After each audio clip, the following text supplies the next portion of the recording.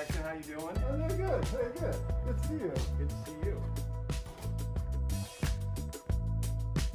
In this greenhouse space, we have our mosquito fish production tanks, and we also have some of our research tanks that we're doing research on California natives.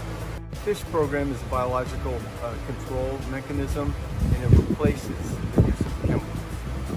The system is about 8,000 gallons. We've got a bead filter that goes into a fluidized bed sand filter, and then is circulated back into the clean water side of the sump, and then from the clean water side we pump and recirculate back through the tanks.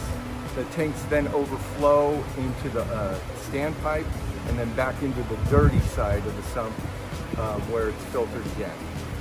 For one thing, we have a small little operation here, so we can produce a lot of larvae in a small space, and that's kind of what we're looking at.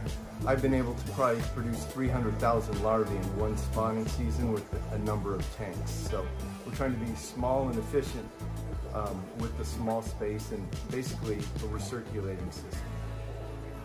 For me, I have our Sacramento perch spawning setup.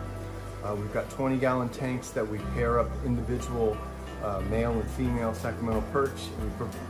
We provide a spawning station. The fish get together and spawn on the spawning station, and the eggs are adhesive and will stick to the spawning station. Generally, we'll allow them to swim up, and then we'll remove the larvae and stock them in ponds. Well, it's California's only native centrarchid. It's kind of been extirpated from its native environment, so we're trying to get them back into the locales that they were native to. So I've been trying to work with Fish and Wildlife and a couple other aquaculturists, and hopefully they'll get on board and we can work together to get this fish into either production mode or it's into the conservation mode.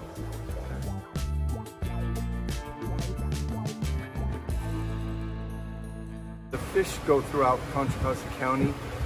We have non-functional swimming pools, your ornamental ponds, your little fish ponds, and horse troughs are the main ones. Then we also have some creeks, golf course ponds, and some other little waterways that are we consider rainwater, and they'll control the mosquitoes until they dry up.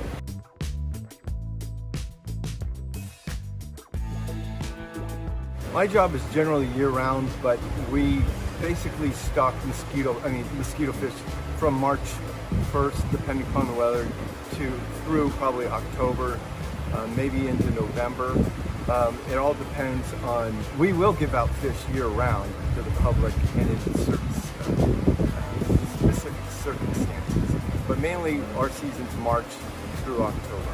We're a special district, so we get funded from the county, and we have our own independent budget that we use to do skunk control, yellow jackets, and of course mosquitoes.